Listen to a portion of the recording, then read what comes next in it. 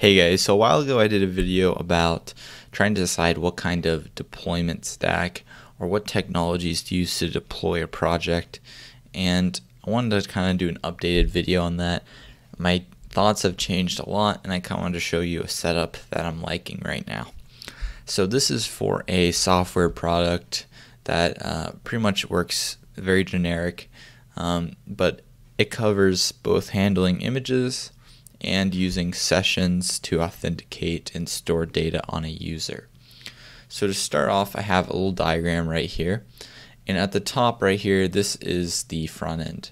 So I use React.js, but this is generic and it would work for any front end that you did. If you wanted to use plain JavaScript, if you wanted to use Vue, I don't know about Angular, I assume that would work as well.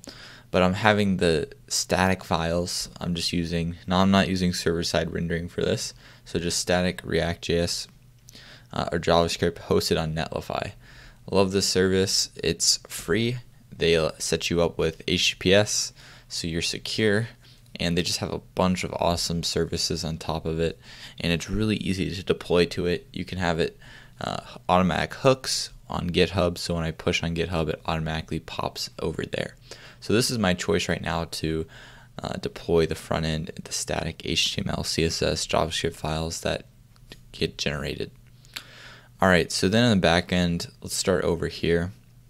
So right now I'm using DigitalOcean, and reason for that is I at one point was recommending Vultr over DigitalOcean, but DigitalOcean has actually improved its prices to the point where it matches Vultr, and also DigitalOcean gives just more credits. So right now they just run promotions all the time. I have some credits on DigitalOcean, so I can actually run just a DigitalOcean box over here for $5 a month and put everything I want on it and be just fine. And it's enough power and CPU and all that jazz that I have no problem running everything I want on it, and it's running for free because they give you credits. Now, how I have this running is my current stack. I'm using Node.js, PostgreSQL for the database, and also Redis to store sessions, any kind of temporary data.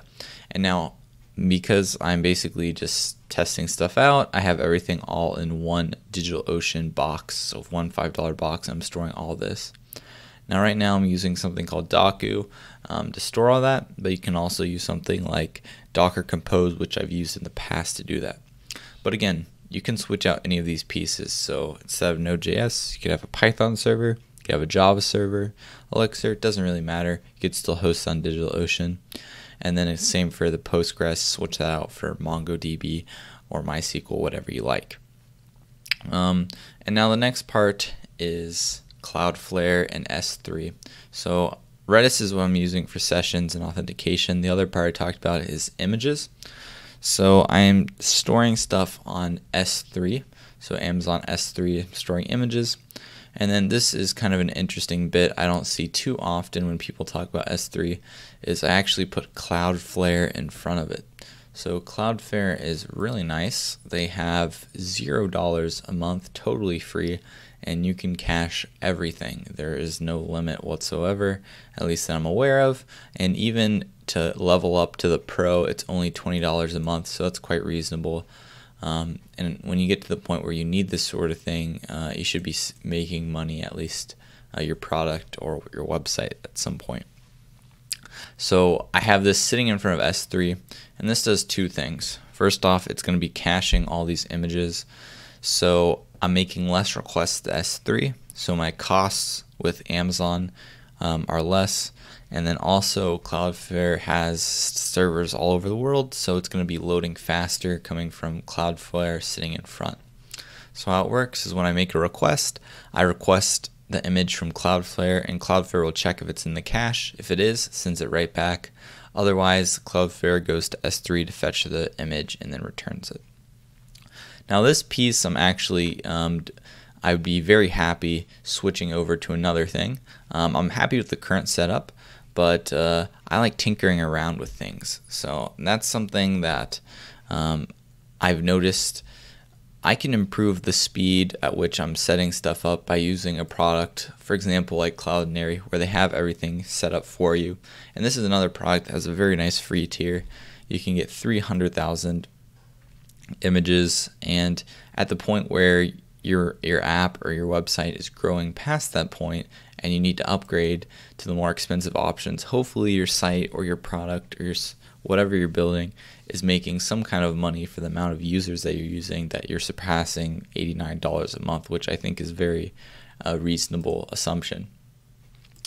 So you could replace this whole entire piece, because CloudNeri also has its own CDN. I think it mentions right here, so high performance CDN. So you don't even have to set up, for example, CloudFlare in front of S3. So I'm managing two things right now, right? I had to set up S3, and the bucket policy is super annoying to set that up. I still don't even think I have it right. And then also I had to set up CloudFlare in front of that. Whereas I could just save my development time setting up both of these pieces and just grabbing CloudNeri. So in the past, I've basically not even gone for this sort of option based on a S3 scales better. So I'd be spending less money for the amount of images, but something I never took into account is the time spent actually. So if I'm spending less time on the infrastructure, so setting up S3 and CloudFlare and doing all those things, I can spend more time developing and maybe getting more customers that way. And if I'm making more money with more customers, then I can offload the cost by my infrastructure being a little bit more money using something like CloudNeri, which is a lot easier to set up, and it has just more features out of the box. So for example, CloudNeri, I can resize images to any size that I want, which is a really nice feature and helps load time on the browser. And the same thing goes for what I'm doing over here. So with DigitalOcean, like I said, I like tinkering, so I started with this because I like setting up my own thing, trying it out. But I think it makes a lot of sense not using DigitalOcean and using something like Amazon S3, or not S3, Amazon Elastic Bean. I don't know if it's a Beanstalk, or I can't remember the name. Or using Heroku, or using Now, or any of the services. Google has its own cloud compute as well. Any of those services to replace this, because again, they have a lot less setup to do this. Like I'm having to manage the Nginx, for example, which you wouldn't even have to touch. So that's what I've been valuing more, is spending less time tinkering and more actually setting up those services where it spends less time setting up. But for now, this is my tinkering setup, and I like this setup a lot right now. So some things I might replace in the future, though, is replacing some of these parts with ones that take less time to set up. So like I said, this might become CloudNeri at some point, and this might become, for example, Google Cloud Compute or whatnot in the future. So that's my current stack that I'm happy with, and that's kind of my thoughts on it right now. Let me know in the comments below. I'm curious what you guys use when you're deploying a full stack project like this. If you have a go-to stack or what you guys are using, I'm very curious.